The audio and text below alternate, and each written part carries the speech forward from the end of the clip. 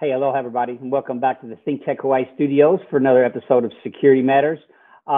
We've got one of the industry's most progressive guys with us today. Darnell Washington joins me from Secure Experts. Darnell, how you doing, man? Good to see you again. Hey, Andrew, everything is great. It's been a long time since we've had a chance to meet up at all the various conferences and events that we usually speak at. How are you doing? I know, doing well, man. It's been interesting. Everybody's been going through some changes, but you've got some pretty big news here. You've sort of leveraged, I think, some of this, let's call it downtime to stay busy and bring this, work with the CMMC-AB to get engaged with cybersecurity for our industry. Let's talk just a little about where we came from. You and I were talking about that just briefly before we came on air. You remember when we were telling everybody, someday you're going to be audited. You better get your cybersecurity act together. Well, that day has finally come. That's right. Well, what I basically said was that the day for systems integrators to kind of hide away from compliance and hide away from meeting compliance and regulatory objectives, that their time has finally ran out. Now that there's regulations and that we finally have teeth in the fact that the cybersecurity maturity model certification, which has come up, it's been a long time coming, but from the times that we were talking, both with some of the agencies that we were talking about with PSA and the Security Industry Association, a lot of the manufacturers weren't prepared to invest in the resources to being able to harden and to secure the requirements. And they said that unless there was a funding source or some form of a carrot and a stick for compliance, that they weren't going to move the needle at all in doing what we've been talking about for ages of what was even the right thing to do.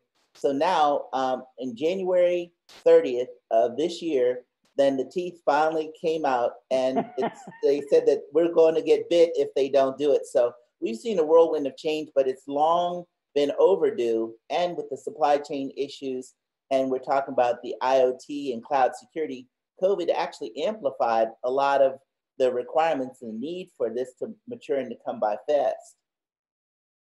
Yeah, for sure. And I neglected to let you give your bio, man. Sorry about that. We just jumped right in because we always do.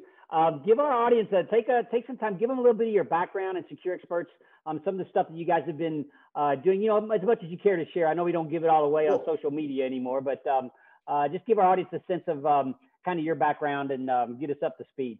Sure. So Secure Experts, we're a 20-year-old company. We formed in February of 2001, even before 9/11, because we saw the need for cybersecurity requirements as far as, as everything being connected. We kind of can say we had a vision that cybersecurity was going to be very dominant in the marketplace. And as analog started turning to digital and everything started growing into the area where everything was connected, we saw the need for us to being able to make sure that cybersecurity was paramount throughout the evolution of processes as they were being more embedded in the critical infrastructure, national security, public safety, and even into home and entertainment areas. So then what we also saw was we saw that the attackers were looming for a really big take, and our efforts to try to slow down all of the cybersecurity impacts from nation state attackers and ransomware and all this, everything has come to be really self-evident by all the ransomware and the data breaches that took place. But as far as by my background, I'm an instructor for most of the cybersecurity terminologies and its certifications, such as the CISSP. But recently, we've developed a lot of training programs that have been used for the Department of Defense and for the Department of Homeland Security. And we started working with them to develop specialized platforms for cameras and network connected devices. And our specialty has been in assessing companies and ensuring that their hardware did not expose vulnerabilities that could be exploited. So I've been in the business now for about 30 years. And if I haven't seen it, it hasn't been seen. That's awesome. We've talked about this before, Andrew. I know. I know. It's so fun.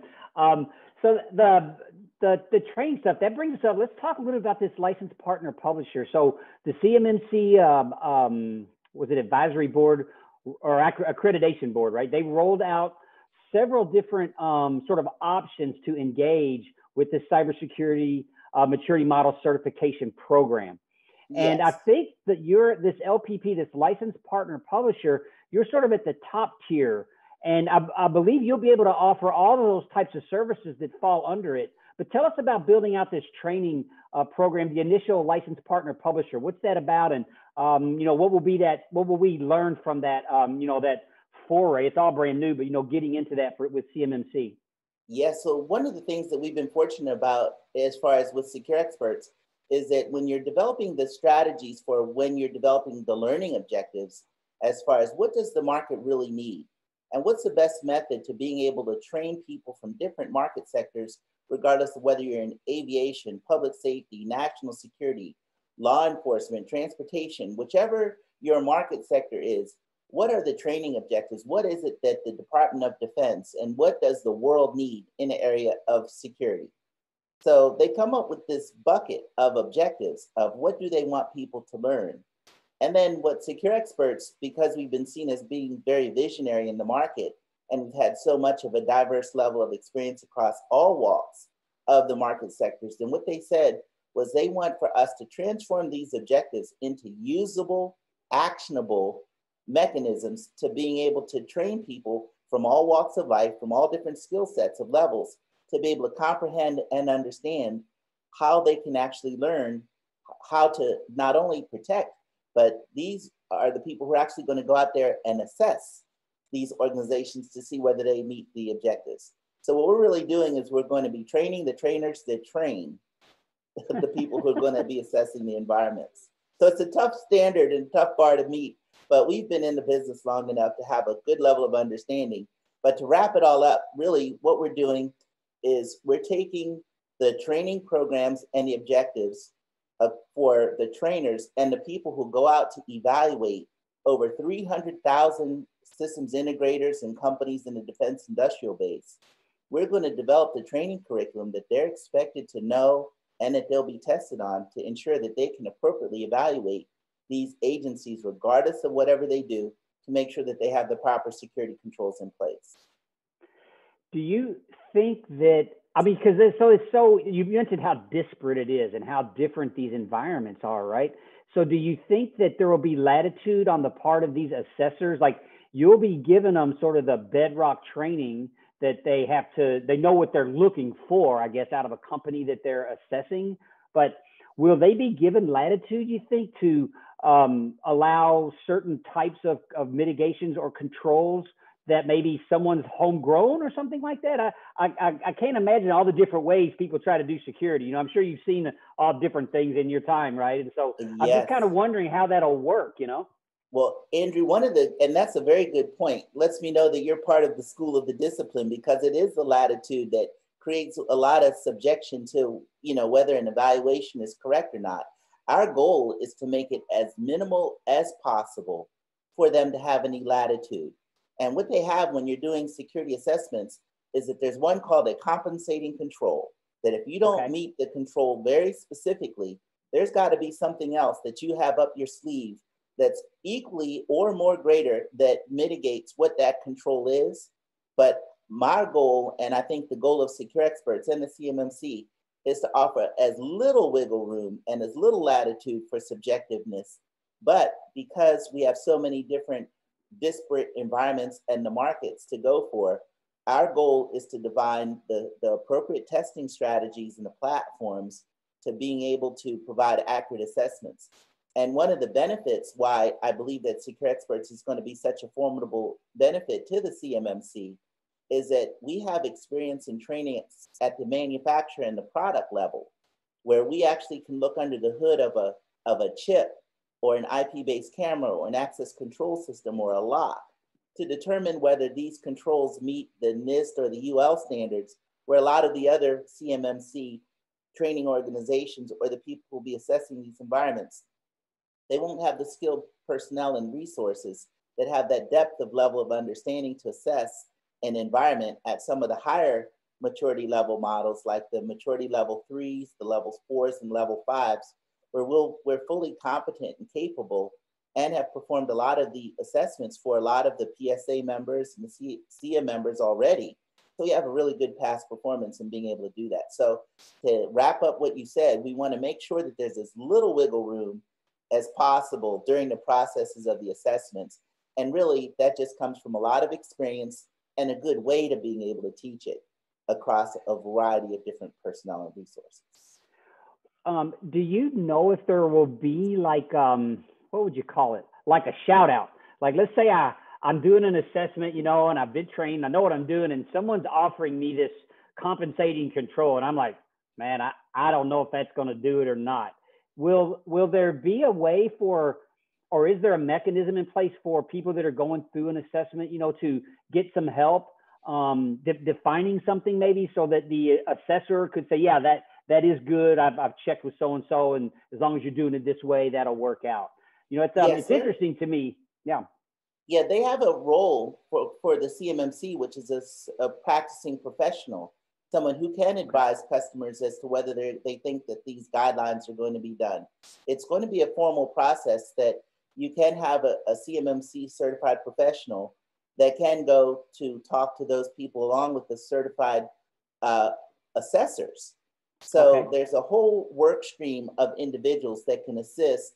But once you get to the level of the assessor, that's the point where secure experts will be defining the very tight curriculum requirements and the restrictions for how to be able to evaluate. But secure experts is always available to provide guidance and input to the community if there is a question or if there's something they're unsure about. We appreciate shout outs. Yeah, there's like there's like a level of it. I forget what they call them, RPO or RDO. Like, they're not the certified assessors, but they're, I think, people that are going to try to help companies get ready for their certification. Those sort of a consulting role. Professionals, yes. Oh, I see. Okay. Certified professionals, and those people cannot actually do the assessment themselves. I see. Because that's called a C3, a certified third-party assessment organization. Okay. C3PAO. And those are the bodies who can have people that work under them or consultants that can guide the industry in being able to meet the objectives, understand their requirements, and to prepare them for assessment. Awesome. And then so is the idea going to be that you get your assessment done and then it goes back to the AB for like approval, and then they issue you a certificate, and is that, and so then that's something like that I'll have to give to my contracting officer, correct? Like, I would have to demonstrate that I have this certification from the CMMC-AB. This is an interesting process. You will be called an organization seeking certification, an OSC. So as you do that, you will register with the CMMC, and then they will assign and you will select someone from the marketplace. Of course, hopefully secure experts, right? Yeah. That's right. So once you select us, then we will have certified assessors. Once they do release the teams of the people who are authorized to perform those assessors, and then we will report independently to the CMMC of what certification level that your organization has been able to apply for and has achieved. And then when the DoD has proposals that are coming out, what they will do then is they will then only issue proposals and RFPs to those organizations that have already achieved that CMMC certification level. So you won't have to produce everything. The assessors will go directly with the CMMC to provide what level of certification that you've been able to achieve. And they're not going to publish your CMMC level, but if you don't have a CMMC certification level, you won't be able to receive an RFP. Wow. So that would be something that would be listed in SAM or somewhere. There's going to be some inventory where they can go look at the companies that could perform on a contract that meet the level that's required. They actually said that they're not going to publish this list. They'll only be issuing the proposals to those organizations that have met that. That way there won't be people who can profess that they've been certified at this level and all that. It's basically an area that will give the Department of Defense an opportunity to identify who their whitelisted vendors are going to be.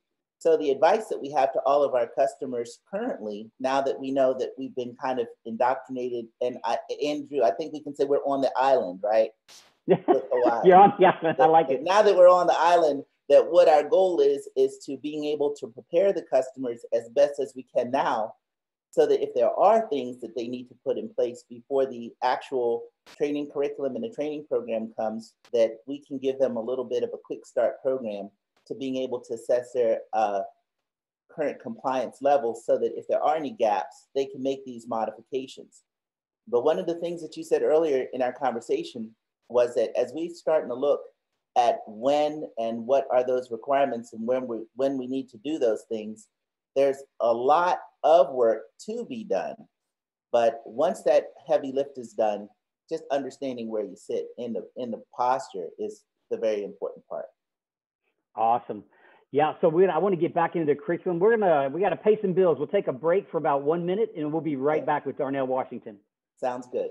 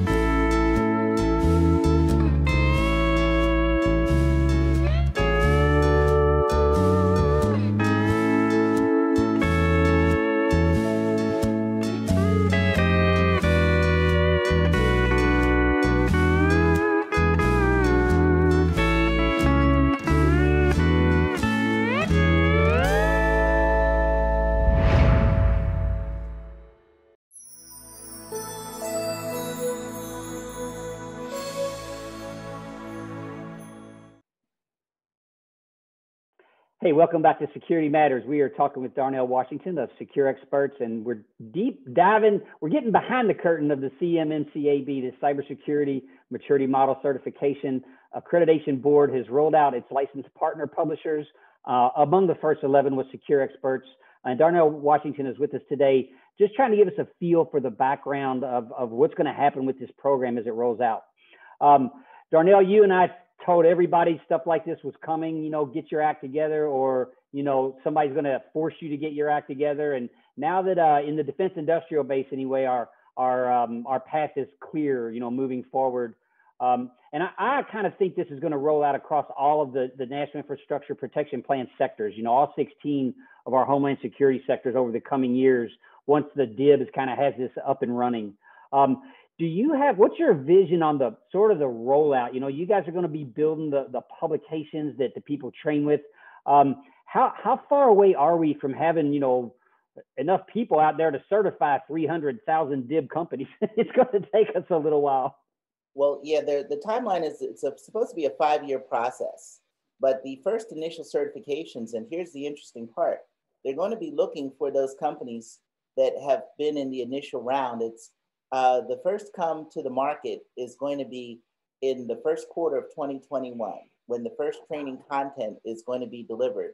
We're working behind the scenes to develop the curriculum, but we've already been provided with the objectives from the CMMC, and, you know, we're not at liberty to publish what they are. But sure, our goal is to develop the content, and then actually once that information, that content has been reviewed by the CMMC, then Secure Experts is authorized to then publish that content to those companies. And once we publish the content, it will go to training organizations, then to assessors, and then to organizations, so that they'll be able to determine what their maturity model is currently. But as far as for the rollout, they said that the first levels that they think that are going to be the most important are going to be the levels 1 through 3. They said that approximately 60% or to 60 to 65% of the organizations that have products that support the defense industrial base don't have that high sensitivity level that require CMMC level 3, level 4, and level 5. And 3, 4, and 5 are more those that are more involved with citywide surveillance, national security and intelligence, and global security. But Andrew, one of the things that you said about in the United States, the entire world is looking at the CMMC as the certification model. So what's happening is that even organizations that are not even in the United States, other continents, are looking at this as a model for us to be more on par with the European Union and a lot of the general data protection regulations. So the CMMC has a great vision of being a global standard, and Secure Experts is fortunate to be able to say that we are one of the inaugural teams that are, you know, designing the content to support such a large, vast area. But with our depth of knowledge, we really do feel confident that we're going to be able to make a dent and to bring these things in. So from January of next year and the whole process of the delivery of the content before everyone can really get on board, and when this machine will really start kicking, I think it's going to be probably the middle of next year before we're really starting to pump up the strategies, and the initial companies are going to start getting certified. And with the partners that are going to come on board, it's going to be so important for them, because as the attack vectors change, the new people that are going to create new ways to infiltrate and to attack the cybersecurity framework and how to adapt. So training is going to be evolutionary as well. What might be one of the objectives that might be required to be certified at the original level, there may be a new version that has to be adaptable and flexible, because cybersecurity is never going to just stay static. It's always going to be a dynamic, ever-changing environment. So that's one of the reasons why I think that Secure Experts working and the content development as a licensed publishing partner gives us the first view into what's happening in the world and how we can best protect the world and the United States from the cybersecurity threats that we face. Yeah, I'm glad you mentioned that, because there's this idea that I had in my mind, this because you know how we update devices, right? We'll get a firmware update, and a training program, especially like this, you know, around cybersecurity and all of the, you know, the way a business is operating on the period of their assessment, right? How do we know they're operating like that 2 weeks later or 2 months later or 6 months later, right? So I was wondering if we were going to see the idea of a bit of continuous monitoring. I heard that mentioned in the FedRAMP spaces, you know, kind of wrapped around the CMMC programs that are coming out with some of those FedRAMP providers. Do you think that a program like this could benefit from continuous monitoring, or do you think it would kind of be too much of a burden on the small businesses and the folks that have to maintain the cert? Periodic audits and continuous monitoring is an essential element of the CMMC program. It's not just it's not just a checkbox, but they are pushing all the models to be able to undergo. For example, for CMMC level 3, 4, and 5, you do have to have an in-place continuous data monitoring and model in place to support whether those patches have been applied and whether those take place.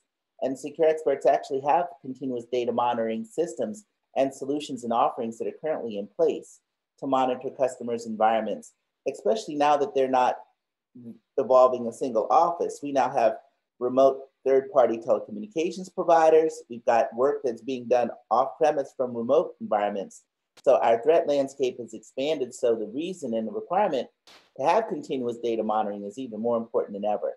So the CMMC has got that process that's already embedded and built into those. Wow.